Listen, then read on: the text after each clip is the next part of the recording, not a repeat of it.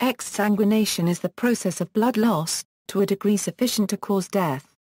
One does not have to lose literally all of one's blood to cause death.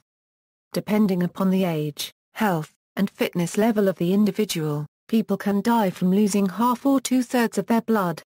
A loss of roughly one-third of the blood volume is considered very serious. Even a single deep cut can warrant suturing and hospitalization, especially if trauma, a vein or artery, or another comorbidity is involved. It is most commonly known as bleeding to death, or colloquially as bleeding out.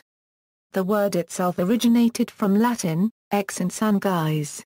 The slaughtering of animals in the meat industry, exsanguination is used as a method of slaughter.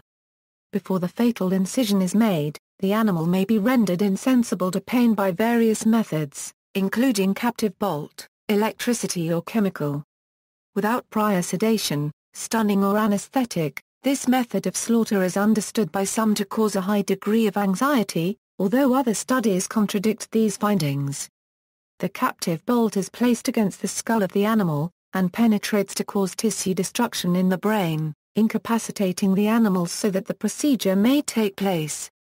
Electricity is used mostly in porcine, poultry and domestic sheep, whereas chemical is used in injured livestock. Quickly after the animal is incapacitated, it is hung upside down by its hind limbs, and an extremely sharp knife, in an orientation parallel to the ground, is fully inserted through the skin just behind the point of the jaw and below the neck bones.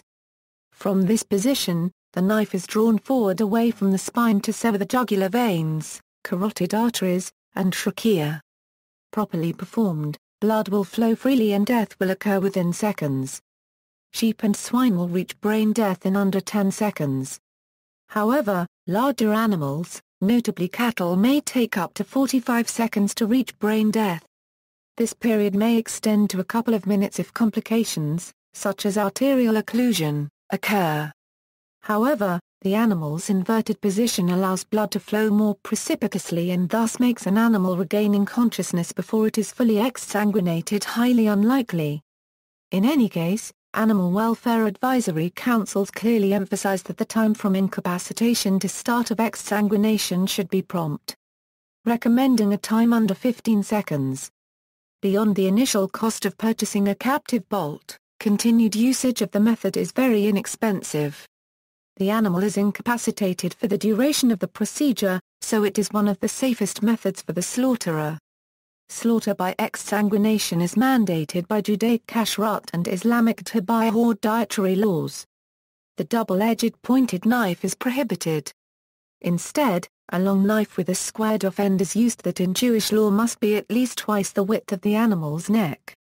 The operation of sticking or exsanguination is executed faster than when using the pointed knife, as 4 large blood vessels in the neck are severed simultaneously. A 1978 study at the University of Veterinary Medicine Hanover indicates that these traditional methods, when executed as prescribed by the religious authorities, gave results which proved pain and suffering to the extent as has since long been generally associated in public with this kind of slaughter cannot be registered.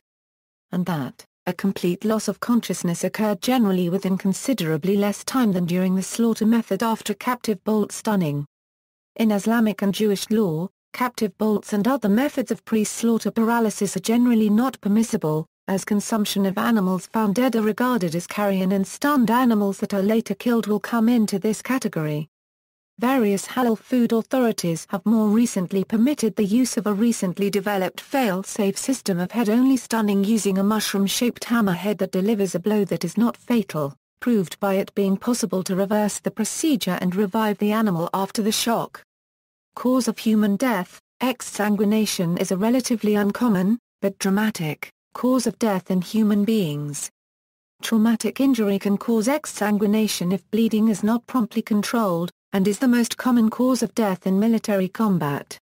Non-combat causes can include gunshot or stab wounds, motor vehicle crash injuries, suicide by severing arteries, typically those in the wrists, and partial or total limb amputation, such as via accidental contact with a circular or chainsaw, or become entangled in operating machinery.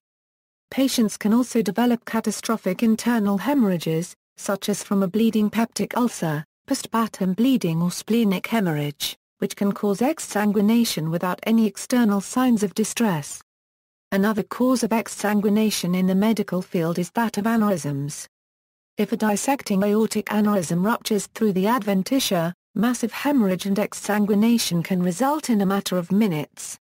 Blunt force trauma to the liver, kidneys, and spleen can cause severe internal bleeding as well, though the abdominal cavity usually becomes visibly darkened as if bruised.